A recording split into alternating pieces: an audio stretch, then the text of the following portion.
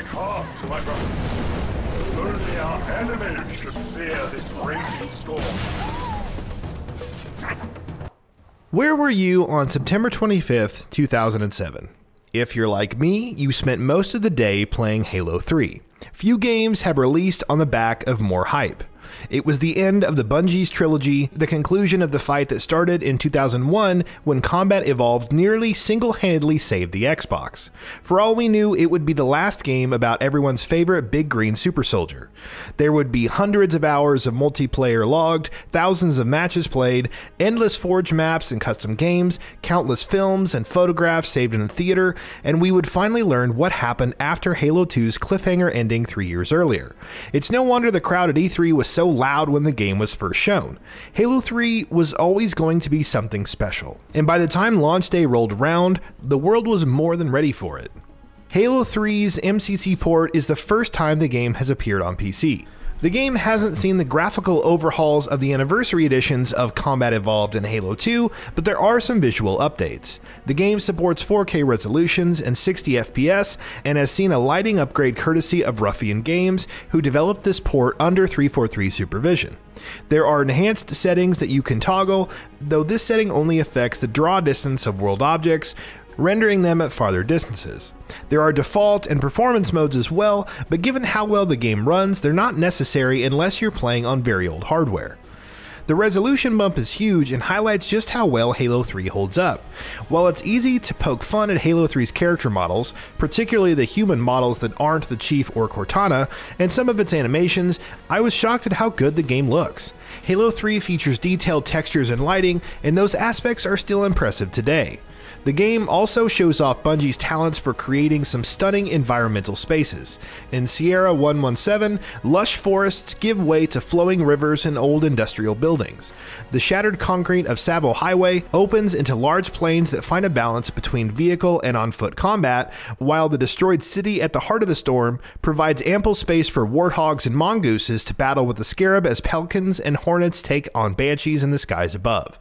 Beyond, capital ships wage war in a series of jaw-dropping skyboxes. Halo 3 has its visual flaws, but the jump in resolution and frame rate highlight the game's many moments of visual wonder. It's particularly good looking in motion, and I often found myself admiring how beautiful a lot of the game is nearly 13 years later. The only downside is that the PC release does not currently support HDR lighting, which is something that the Xbox One version does. Hopefully this will be patched with ODST's release, which is supposed to feature HDR support. Beyond the visual updates, not much has changed. The Halo 3 story is a fun romp that ends the Chief's first trilogy. Sure, there's some clunky dialogue, who can ever forget the awful "to war" line, but it's an engaging story overall, especially if you're already a fan of the series. Reach gets a lot of credit for its portrayal of how devastating the war is, but for my money, Halo 3 sells it better. Fighting through ruined cities alongside an army of Marine and elites, being chased out of your strongholds, holding off the flood, and betting it all on a last-ditch mission to uncharted space do a lot to sell the game's stakes. Halo 3 feels like an epic, and more importantly, it feels like an ending. That hasn't changed, though several games have come after it. What Halo 3's campaign does best, however, is refine Bungie's sandbox to its peak. The Brutes, now the primary enemies since the elites are your allies, bring several fun weapons to the party, including the spike grenade, spiker, mauler, think tiny shotgun, and gravity hammer. The Spartan laser makes its glorious debut here as well. In general, the weapons you'll face in Halo 3 fire more slowly than they do in Halo 2, giving the player more opportunities to avoid them without hiding behind cover, and the new grenade types and reduced carrying capacity for each, 2 per type, help reduce grenade spam. The assault rifle returns and is a far more useful weapon than the SMG. Add in things like equipment, single-use items that deploy things like gravity lifts, regenerators, flares, power drains, and bubble shields, and you always have a veritable toy box to play with. Levels are much bigger too, allowing you to pick and choose how to tackle situations.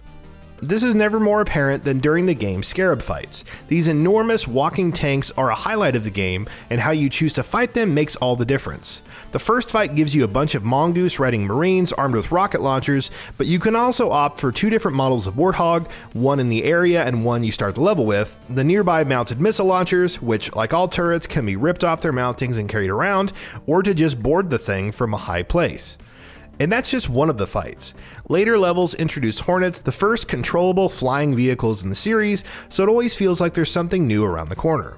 Even the hated Flood have seen upgrades. They can now infest the living and the dead in real time, making every fallen ally or enemy a potential threat. You'll fight more Flood at any given time in Halo 3 than before, but you have advantages. Shooting the infection forms out of their chest will now kill them instantly, and they're not particularly vulnerable to melee attacks, offering new ways to take them out beyond the trusty shotgun. There are even pure Flood forms that can shapeshift on the fly, presenting new challenges. These changes almost make Halo's most hated enemy, dare I say it, fun, because you have so many ways to combat them effectively. That spirit applies to the entire campaign. Halo 3 Sandbox is all about giving you options, and it does a wonderful job of it. It's no wonder that several of the game's levels are among the most beloved in the series. It's not a complete home run. Cortana, the level, not the character, exists, and it's the worst level in the series, but the highs are absurdly good. Opinions on the best Halo campaign vary wildly, but I think Halo 3 is much more enjoyable than 2's, and one of the best in the series. Throw in the numerous Easter eggs, secrets, skulls, and campaign scoring, and you have a game you can play for a long time. There's even a new skull called Acrophobia that will let you fly. Of course, the campaign isn't the only thing on offer here. Halo 3's legendary multiplayer returns in all of its glory, with every map and model you remember. While I don't think that 3's maps are as strong as 2's, there's a number of standouts here. Standoff, High Ground, Guardian, Heretic, The Pit, Valhalla, Epitaph, you get the idea. Like its predecessor, Halo 3 is a game that rewards map knowledge, skill, and coordination, and it's a joy to play. Much of it's like riding a bike, but the skill ceiling here is a high one. Learning when to take a fight and when not to is just as important as your aim, your ability to strafe, and how quickly you can think on your feet. Mastery will require practice unless you never stopped playing Halo 3 to begin with. It's definitely a game that's better with friends, but there are so many ways to play it. Slayer, Capture the Flag, Assault, Oddball, Big Team Battle, Infection, Juggernaut, and so on, that you'll be sure to find something you like even if you have to saddle up alone. Forge is also here, and this update brings it into Halo 2 Anniversary and Reach as well. 343 has made several improvements, adding new objects, bigger budgets, object physics, rotation, coordinate snap, and precision editing tools. There's a ton of customization here if you want to dig into it, and it's as easy as ever to share your custom maps and modes. You can also use the theater mode to view temporary videos of saved games, though there's unfortunately no way to edit or save them without using an outside program.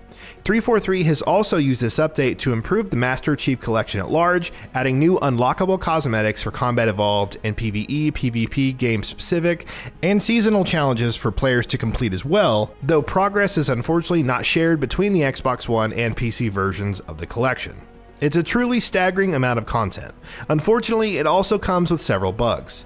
The game had trouble tracking my progress across Halo 3's campaign, and I often wouldn't receive achievements for things like picking up skulls or completing levels, which is not a problem when I did the same things on the Xbox One version. In addition, users are reporting issues with online co-op, key bindings, throwing multiple grenades or equipment items at once, and issues equipping certain cosmetics. 343 is aware of these bugs and is working to fix them. Given how many of the issues in Halo 2's port were corrected shortly after launch, I imagine the majority of them will be fixed quickly. The real problem, and one without an immediate solution, is with Halo 3's hit registration. The issue is caused by the increase in the game's frame rate. Halo 3 ran at 30 FPS on Xbox 360. In the MCC, it runs at 60 FPS. To determine how far a projectile moves in a single frame, the game divides the speed of the projectile by the tick rate, how fast the game logic updates, which is generally tied to frame rate. The higher tick rate messes with this formula, which leads to a shorter hit scan distance for projectiles. As a result, certain guns, such as the battle rifle, don't behave the way they should in multiplayer. It's a major issue, but also not an entirely unexpected one. These are old games, many of which were never expected to run on a PC, and the fact that they do is a minor miracle. That said, this does have a significant impact on how Halo 3's multiplayer works.